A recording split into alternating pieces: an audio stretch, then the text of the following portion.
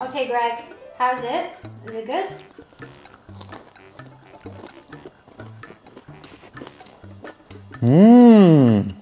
What is this? Hi Starseeds, welcome back. So today I'm going to be showing you how to make scones, and these are so cute, but they are super sinful because guys, I'm telling you, they are absolutely delicious, so spongy and just so luscious on the inside. So I'm really excited to show you guys how to make this recipe, and I think we should just get into the kitchen. Oh yeah, we're already here.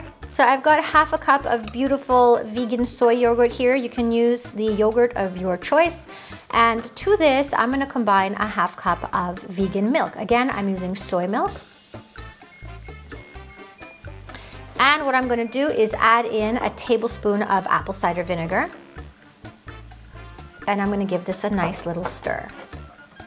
You don't wanna use room temperature yogurt and milk. You wanna make sure that both your yogurt and milk is nice and cold. So now that it's all mixed together, we're gonna set this aside and we're gonna get out a nice clean bowl. So to a bowl, we're adding in 3 cups of all-purpose flour. This is organic. So next up, we're gonna be adding in a 1/3 cup of granulated sugar, 4 teaspoons of baking powder. By the way, I'm gonna leave in the description box below, I will have all of the measurements also in grams for those of you who prefer grams. So next we're gonna be adding in a pinch of salt. Lastly, I'm gonna be adding in a teaspoon of vanilla bean powder. Yum.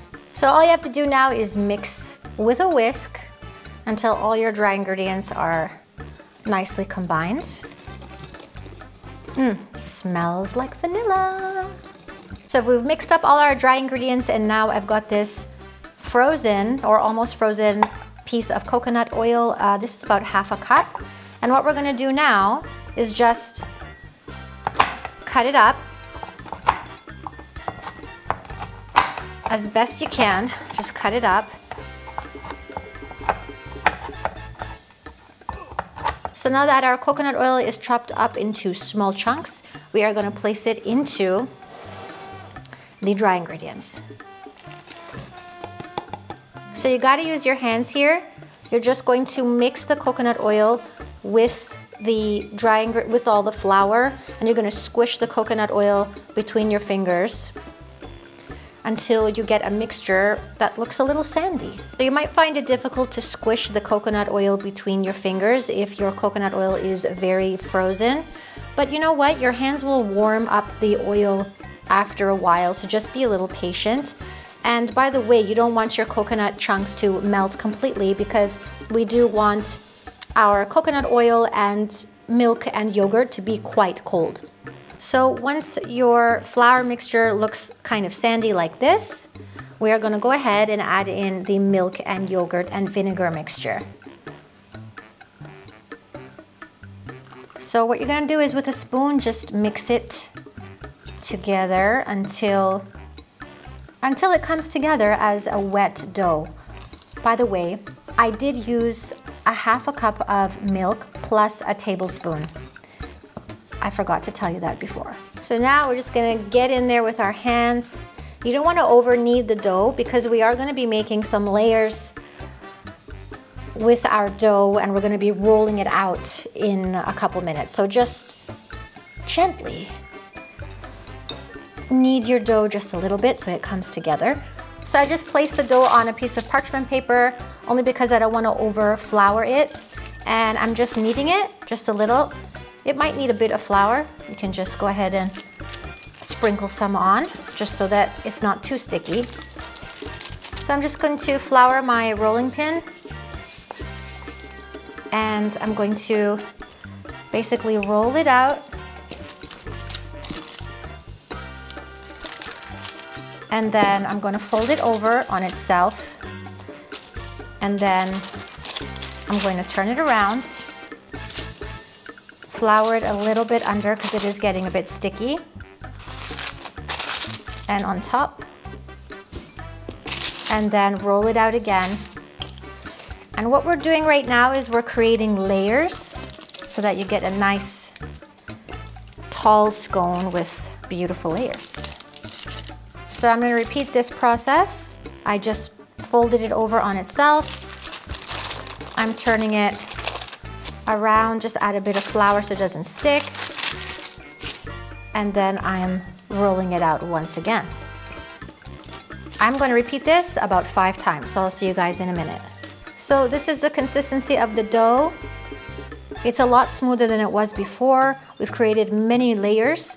And also you'll notice that there are chunks of coconut oil inside the dough. Don't worry about that. So what we're going to do now is we're just going to cover it up with some parchment paper. And we are going to place this in the freezer just for 10 minutes.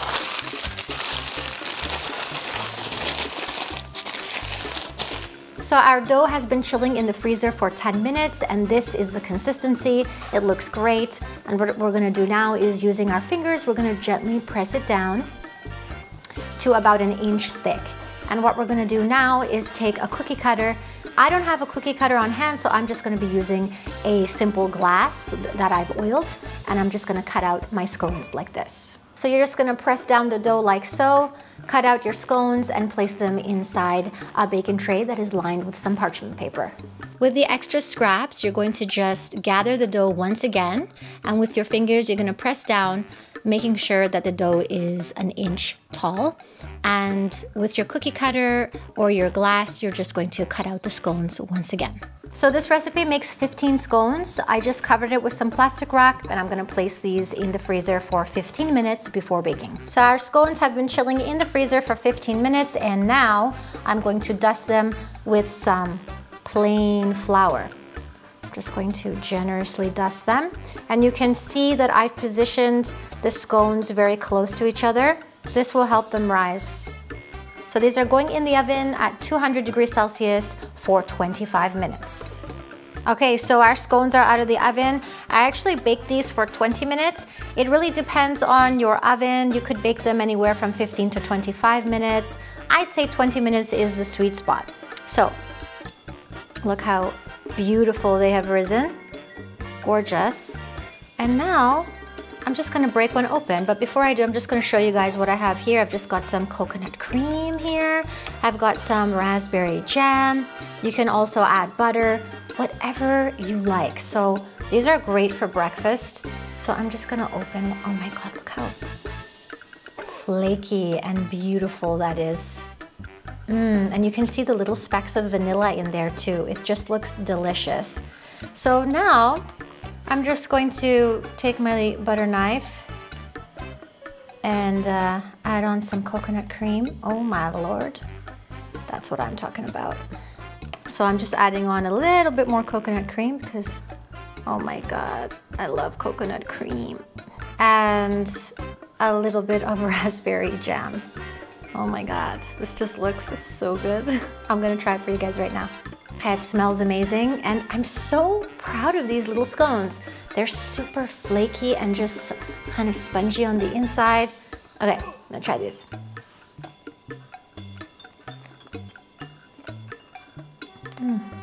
Oh my God.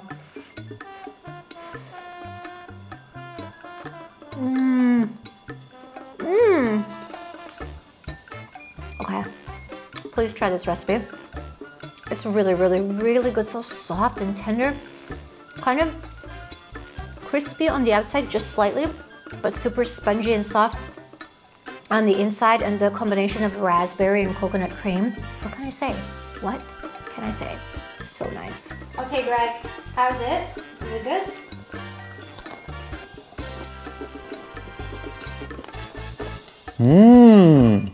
What is this? Wait, I want to show what you're doing. Give me that coconut. Put all that coconut on. I'm gonna put some more raspberry on this. Oh, look at that.